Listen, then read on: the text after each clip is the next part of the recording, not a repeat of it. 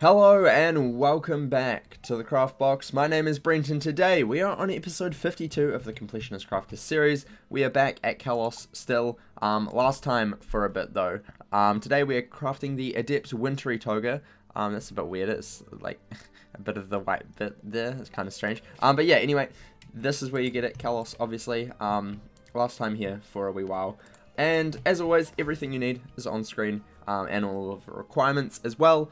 So that's always useful. Just pause the video if you need to.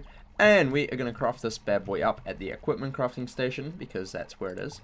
And here it is. So you need one Wintry Toga, which, as always, I just recommend farming the first boss.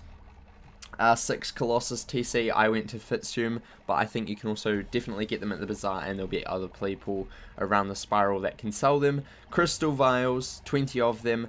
You can buy them from reagent vendors. 7 black pearls, I would transmute black lotus.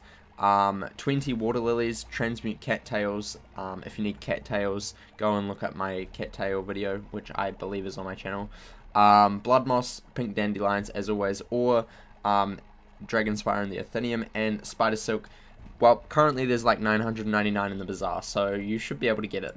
But yeah, there we go. There's the Adept's Wintry Toga, and that gives a total of 290 max health, 3% power pip chance, 4% resist to all scores, 7% fire resist, 2% ice accuracy, 6% ice damage, 4% incoming heal, and 7% storm damage. So kind of an okay set. Ice always gets lucky with the resists. Obviously level 30 plus ice score only. So yeah, if you on screen as always is the comparison to the Zeus robe for ice. I don't know what it is, but some of them are better, some of them are not.